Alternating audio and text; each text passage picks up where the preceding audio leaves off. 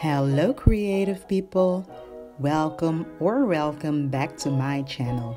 My name is Zenaida and this is Fashion with Zenai, a place to inspire fashion lovers, to share my love for fashion and DIY projects. Today I'm going to show you how to make a slip dress. So without further ado, let's jump right into the tutorial. For this tutorial, you're going to need these following tools. You can find all these materials in the description box down below. I'm going to use a viscose fabric. I have 1.5 meters of the fabric. It has a little shine, which makes the fabric very elegant. To create the dress, you're going to need a pattern. There is a digital pattern of the slip dress on my Etsy shop. I will leave the link in the description box. I'm going to create the dress with the pattern size XS, which is equal as size 34. This pattern has 5 pattern pieces. You're going to place the front piece on top of the fabric fold and cut out one piece. Place the inner facing of the back on the fabric fold and cut out one piece. The last 2 pattern pieces are for the loops and the straps. Cut 2 pieces for the loops and 2 pieces for the straps. I added 1.5 centimeter seam allowance on all edges of the front piece, back piece, and facing back piece. Add 1 centimeter seam on all edges of the loops and the straps. You're going to place the strap on the fabric fold so you can have a length of 140 centimeter for size XS in my case. Once you cut out the pieces, you can start sewing the pieces together. This is the front piece with the good side of the fabric facing up. Place the back piece on top of the front piece with the good side of the fabric facing down. Connect the side edges together. Sew the sides with 1.5 centimeter seam.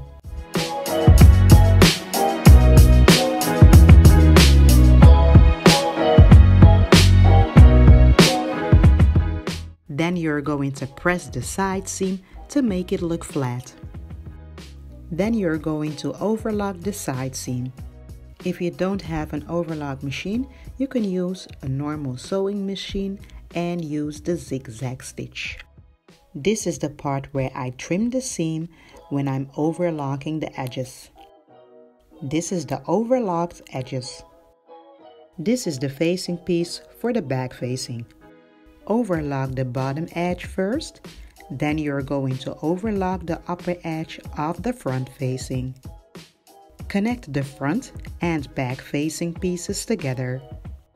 Place the back facing piece on top of the front facing with the good side of the fabric facing together. Make sure that the bottom edge of the back facing is facing up. Sew the side edges from the armhole corner until the bottom edge of the front facing edge. Somehow I didn't film how I folded the facing of the front and how I connected the armhole and the back facing to the back. So I'm sorry for that, but I'm gonna try to explain how I did that. First you have to sew these edges, and once you sew on it, you're going to connect the facing to the shell fabric. So here is where the fold line is. You're going to grab the front facing, fold the front, connect the facing with the right sides of the fabric together.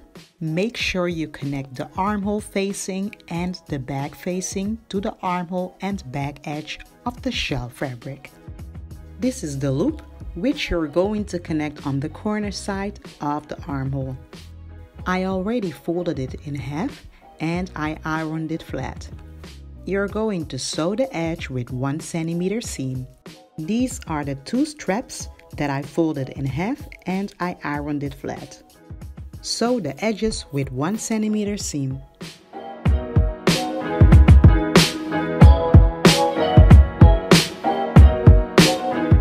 Trim the seam. This makes it much easier to invert the straps. To invert the loops and the straps, I'm using a bobby pin. Cut a small hole to place the bobby pin. Invert the straps.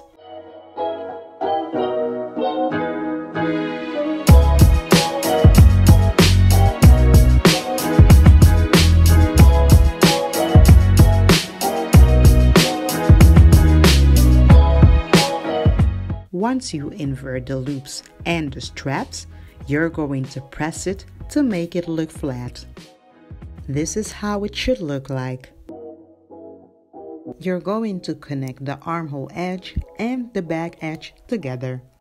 Before you pin them together, you need to insert the loops and the straps to the dress. I already placed them on one side, but I'm going to show you how to place them. I used a safety pin to insert the straps. Take the long straps and insert them to the front of the dress against the fold of the neckline. This is along the armhole edge. Make sure the seam of the strap is facing the facing piece.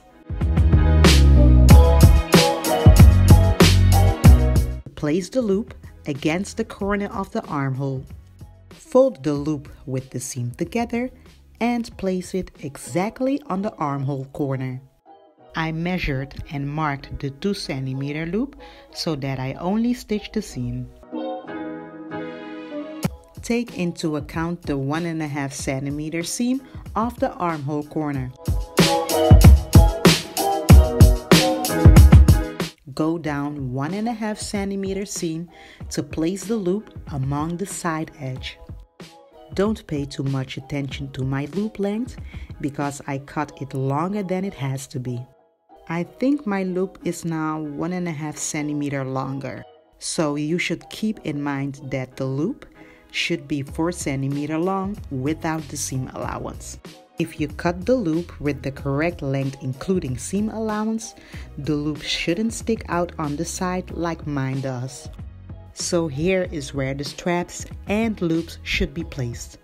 Sew the armhole edge and the back edge with 1.5 centimeter seam.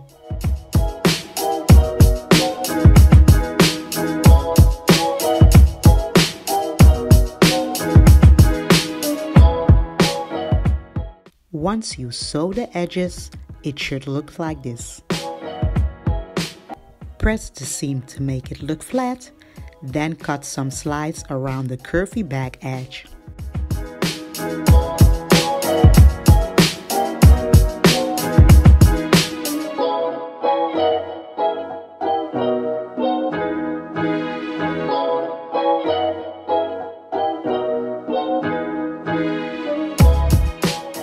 Turn the dress over.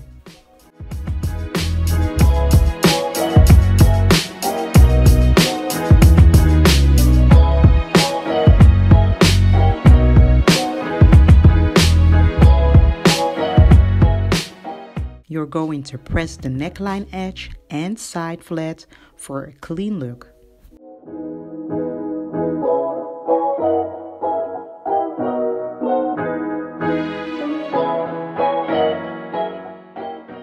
Top stitch the back facing seam along the seam.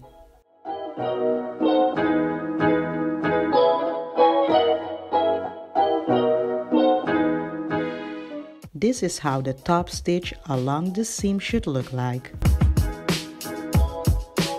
Now you're going to insert the straps to the loop opening.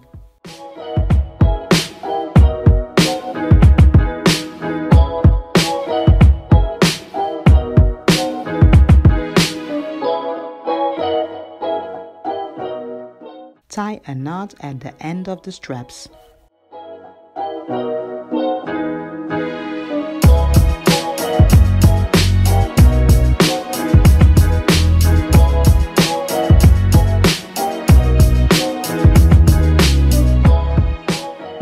The last thing you're going to do is to finish off the hem. double fold it and sew it with 1 centimeter seam.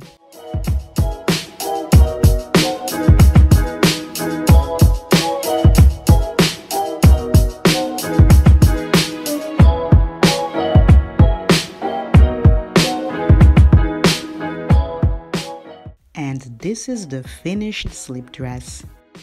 I just love how it turned out. It looks very elegant and beautiful. I really hope you enjoyed watching this video and find it helpful so you can create your own slip dress.